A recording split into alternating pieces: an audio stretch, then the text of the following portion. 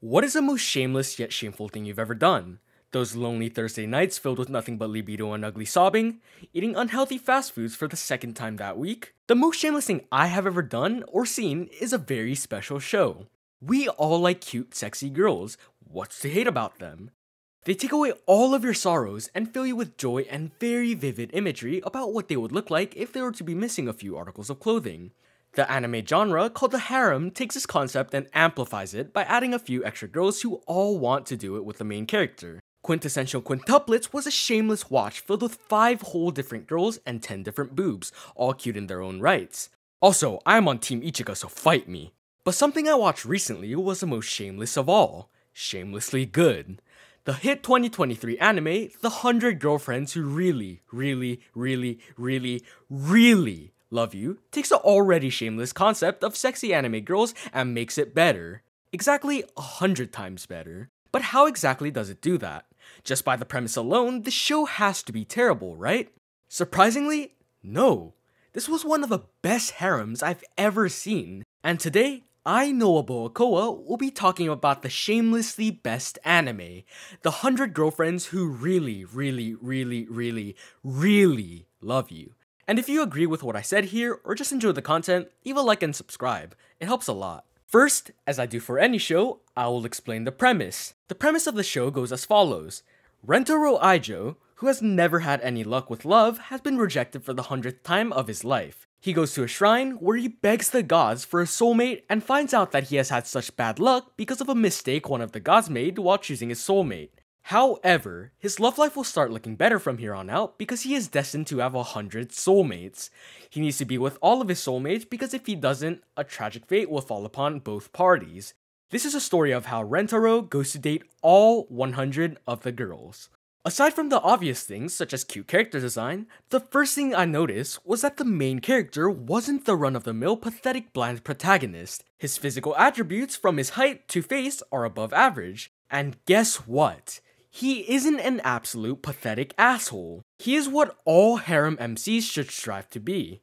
He's a very understanding and caring person who loves each of his girlfriends like none other. Each of his girlfriends has a legitimate reason to like Rentaro. Hell, I think I'm falling in love with him as I write this. He is a genuine hardworking type of guy who would spend the night looking for 4-leaf clovers simply because 2 girls wanted it.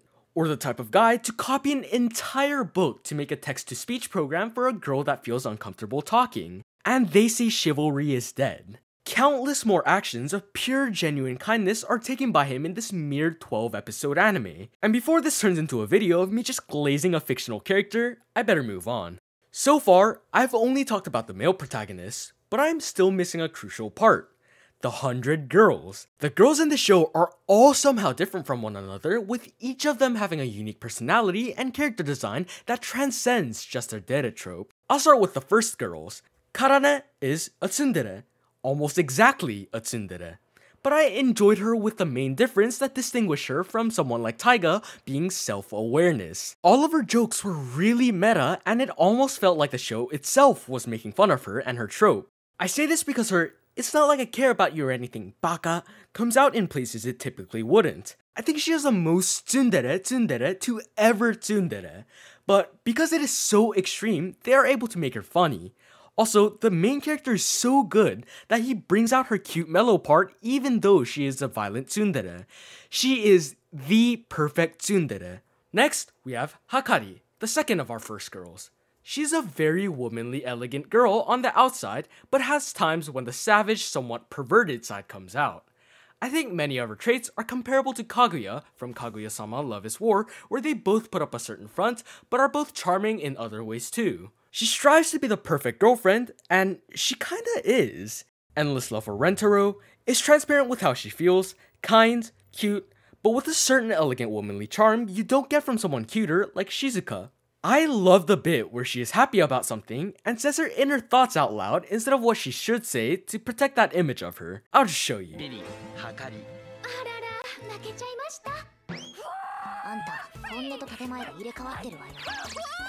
And the noises she makes are just hilarious every time.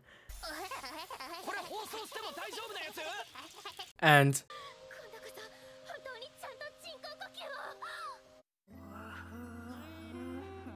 That brings me to the next girl, Shizuka. I do think that she has had the least amount of character. Her only character traits are that she is quiet, shy, and weak. But even then, she is just so fucking adorable. I think that this was a good choice, honestly. She doesn't need to have that much character to still have those cute moments that just make you want to give her a big hug. And the other characters seem to agree. Everyone just wants to protect her, even the dog. I enjoyed every single moment with her. She was just pleasant to look at. I think even if she did have a really well thought out backstory that gave her reasons for the way she is, it wouldn't have mattered. Maybe even made it worse, because it would take away time from her looking cute. Characters don't have to have an insane backstory with a bunch of depth. We can do things like they did for Shizuka and still be wildly successful. It was really efficient writing to make Shizuka like this, as there are 97 other characters that need more character. Speaking of efficiency, we have the efficient girl herself, Nano. She's a very stoic girl. The people I instantly thought of when I saw her was Ayame Himuro and Shinya Yukimura from Science Fell in Love, so I tried to prove it. The looks are almost identical to Himuro, but the more scientific logical nature fits perfectly with Yukimura. Anyways, her bit of being very efficient was always funny too. Normally, characters like her are just assholes who don't have much going for them, but the story is very aware of this, so they went all in with it. So far, in fact, that she turns into a good funny character with an absurd bit. Our next girlfriend is a drug addict herself, Kusuri. By the way, Kusuri means medicine or drug in Japanese, so that's just interesting. But more about her character. She likes drugs. That's really it. But they are also aware that this is a character.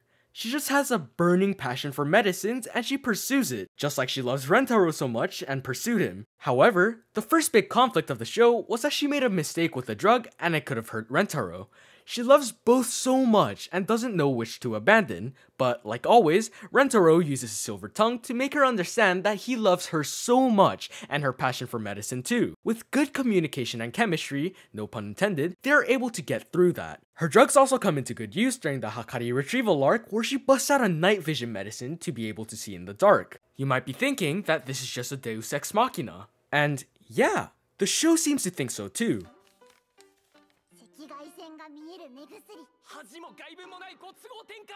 Things like this is just quintessentially how you should do jokes. She made a 6ix9ine drug, tried out immortality, a zombie drug, and every single time, without fail, they were self-aware. This is without a doubt the most important thing with anime.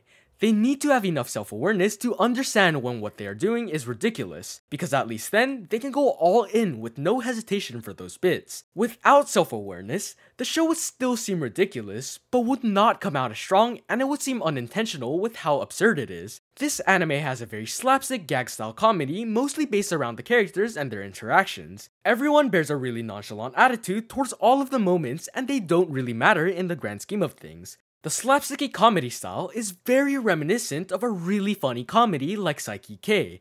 Lots of facial reactions, fourth wall breaks, and self-aware jokes about each character trope that makes for the perfect comedy. Finally, we have the craziest girlfriend. Imagine being so much of a chat that he dates one of the girls and their mother. Because our next girlfriend is none other than Hahari, Hakari's mom. Also, I won't go into the morality of the age gap because I simply don't care, as this is a fiction and is supposed to be ridiculous. She has a more written out backstory that has to do with the death of a past lover, childbirth at a young age, and wanting to protect her only daughter. Initially, she didn't know how Rentaro was and forced her daughter to stop being with him after finding out he is 5-timing, which feels insane to say. But this goes to show that this show also knows how to do drama as well. The main reason why it was so emotional, even for Rentaro, was because she just cares so much about Hakari. She originally came off as a cold, apathetic person who just cares about herself. But in reality, she only cares about Hakari and is willing to risk their relationship to protect her. However, when we find out her true nature and motives,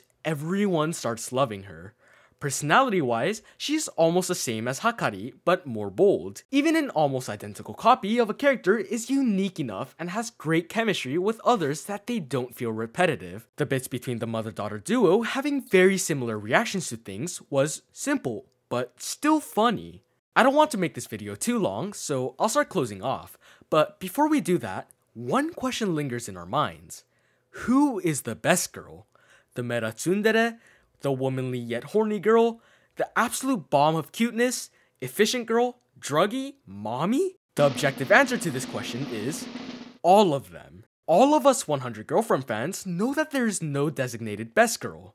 All of the girls are equally lovable, charming, and adorable, and I am very excited for the future of this possibly long-running show. I mean, they still need 94 other girls. This was a shorter one, but regardless, one of my favorites. Maybe I should start watching more good anime. Nah, probably not. I hate myself after all. My name is NoahBoahCoah, and thank you for watching.